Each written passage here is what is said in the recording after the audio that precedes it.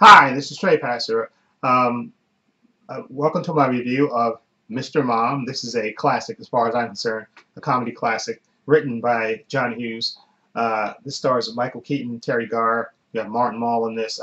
Jeffrey Tambor, Christopher Lloyd is in this as well. And basically, this is the story of Jack and Cal Butler. Jack, played by Michael Keaton. There's an engineer who works for a car company, and he gets laid off. And of course, he decides, well, they decide, I guess, the wife decides to go back, Terry Garr's character, to go back to work. She went to college and she has a degree in marketing and she gets another job, and that forces Jack to be a Mr. Mom, into, basically a stay-at-home dad, a role that he's not accustomed to doing at all. And this, this movie is a great comedic look at it, and it's absolutely fantastic. John Hughes does a great job with this, and of course the actors are fantastic in this. Michael Keaton as the dad adjusting to being at home, being a stay-at-home mom, and all that entails with all the stuff that he has to learn how to do. Basically, how to pick up the kids, how to do shopping, how to do laundry, interacting with the neighbors and stuff. It's absolutely hilarious, and Michael Keaton is his comic timing is absolutely perfect in this. And Terry Garr, I think she matches him well too, as this wife that this stay-at-home mom who she loves her family and stuff, but she realizes she has to get back into the workforce to help her family, and she jumps in, even though she's a little apprehensive of it, and she does a great job. Terry Garr, again, she's a good comedian as well in this. And then you also have a lot of good supporting characters, starting of course with the kid actors who play his kids. There's an actor that plays his older kid, Alex, and then there's the younger kid. Actually, he has three kids.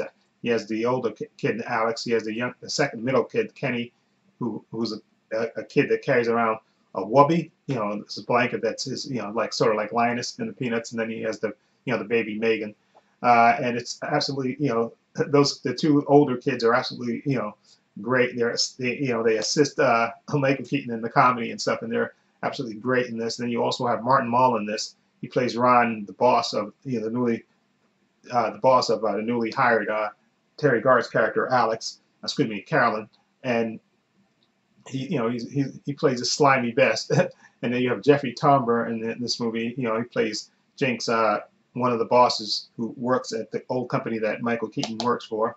And again, you have Ann Jillian. I forgot it. Don't forget about Ann Jillian. She plays Joan, one of these neighbors that sort of has an eye on Jack now that he's a stay-at-home dad.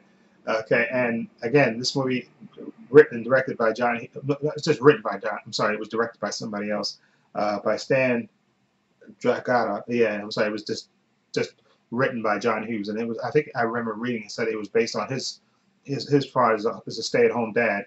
So of course, everything is exaggerated in this, and you have such great comedic scenes in this movie. And there's a great. I remember seeing this. There's a particular scene in this that that kind of pays kind of tribute, that includes a scene, actually footage from The Young and the Restless, a soap opera that's been on for I don't know how many years it's been on, but they actually have that soap opera interact with the actual movie itself, and it's absolutely hilarious the way it plays out, and you have to see it to believe it. And then again, all the things that that Jack has to get used to, like I said, washing the clothes, picking up the kids, uh, you know, trying to fix the house, trying to make dinner. It's all uh, hilariously played, and actually true to life in a lot of ways. And it's a really good movie. Again, Michael Keaton and Terry Garr make a good looking couple, and they have good chemistry, couple chemistry. And again, the supporting actors are really good in this as well. And this movie is definitely a comedy classic as far as I'm concerned. I'm glad they didn't.